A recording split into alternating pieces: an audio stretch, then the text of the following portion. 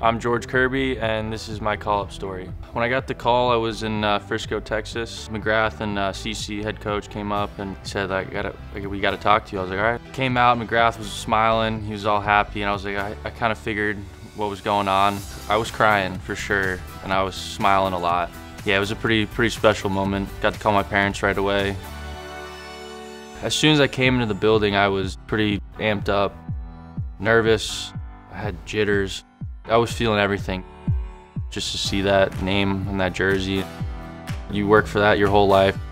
Just looking up and seeing how big the stadium is, just the grass, looking at the grass, it's different.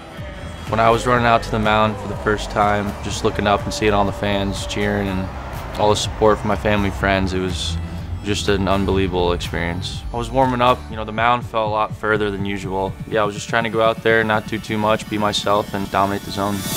Swing and a miss for strike three. Strikes out the first batter that he faces. 3-2 slider. Couldn't have asked for a better pitch there. I was fired up. My friends and family, they were super loud, cheering for me. I couldn't ask for a better day to have them all there and cheer me on. I didn't expect the shower at all. It was an unbelievable feeling. I am so proud of my son. Dream come true for a dad. I couldn't ask for a better day. It's great.